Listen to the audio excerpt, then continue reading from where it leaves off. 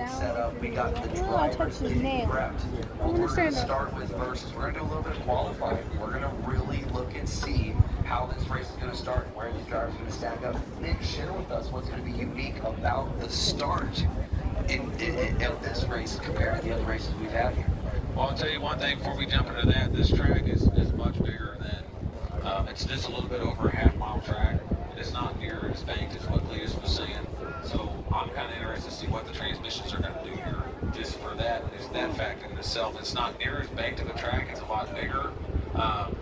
I'm excited to see how fast these guys can get going into turn one off the start. Tell us what's going on with the start, Spence. Well, yeah, so what we're doing is we're kind of doing a grid start, right? So we're going to stagger the pole position driver in second place and so on and so forth down the line. But they're going to start from a dead stop. Traditional to NASCAR, where it's a rolling start, they're going to get the green, it's going to be off the line. So we know these cars have nitrous. Is it going to be something that's going to help them hitting the nitrous off the start to get in front of the pack? That way they don't get caught up in any of those cautions. Yeah, for sure. I mean, you're going to have to worry about a lot of these transmissions that from the guys that were in the last race. You know, how tough are those freaking trans right now? How hot did they get in the race before? I know when I was talking to Connor Daly from the race before, his car didn't have first gear, so he was having to start in second, which is a big disadvantage. So you're going to use up a lot of nitrous if your transmission's not right. So I think it's going to be awesome to see them start from dead stop. Yeah, that's going to be a very great way to start this race. But as far as you touched on something very important, the transmissions. Okay, now being that it's a 5/8 mile oval, the shift points are going to be completely different. And so what we've seen, some of the test driving that's gone down, Cletus has let us know that it looks like second gear will get it done for most of the cars.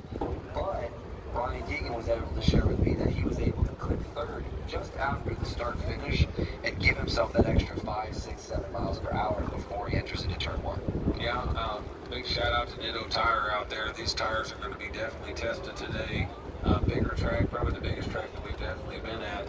And fresh set of Dittos on all these cars. There's some big time racers out here, man. I'm stoked. I'm excited to see who's going to come out here and really roundhouse it. Brian Dean coming off an incredible win at the Freedom 500, going from the front of the pack, spun out, drove all the way back to the back, and won it. It was incredible. Absolutely. A lot of enjoy today for the viewership at home. We have in-car cameras, and as you see right now, we have Cletus McFarland in the number 4 Crown Vic, getting his harnesses set up, getting dialed in. This is going to be one of the best shots. The shots that I'm most excited to see is that in-car of LS George, Cletus McFarland, and Brian Deegan in number 38. So you see Cletus is up there, and I believe as far as the qualifying goes, he will be in qualifying Group 1, but these in-car cameras are going to look very good. So Cletus is actually using the same car that he used in the previous race, and a lot of these cars have been recycled, plus or minus a few intake manifolds. Yeah, they're going to be out there full send. That first qualifying, you got Cletus McFarland, followed up by Matt from Demolition Ranch, and you got Kyle from the Boosted Boys. And Kyle put on a good performance in the last race, so. And Matt's out here, he's sending it. Looks like he won last night in the Burnout Rivals, so bring it on. I mean, let's talk about some of the competitors we have here. We actually have 4 drivers today that have won at some of the, either at the Freedom Factory events or any of the events we've held. Some of those drivers, we have Jamie from PFI Speed, who had the world-class finish in reverse for the victory. We have Brian Deegan, who has won as well. Then one of our other winners is Cletus himself. And then I think that makes up our 3 winners. We might have one more in there, but it's going to be a very good competition because, again, new track, whole new driving experience, new lines, and even one of the staff personnel was able to share with me, although it looks like an oval thing, turns 3 and 4 is actually a tighter turn than turns 1 and 2. Yeah, I think you got to worry about Kevin Smith out there. He's another winner as well. Jamie from PFI Speed and Brent, that was in that tag team race, 2.4 hours of the Mullets. Whistling Diesel can drive. A lot of people think that guy just goes out there and tears cars up. I think he's going to be a beast. Looks like we got the cars going out there on the track now, about to do some qualifying. Absolutely. So what I'm going to do is I'm going to let you know, obviously, we have our very own. Make some noise for our one and only Cletus McFarland in the number 4 Blue Crown Vic.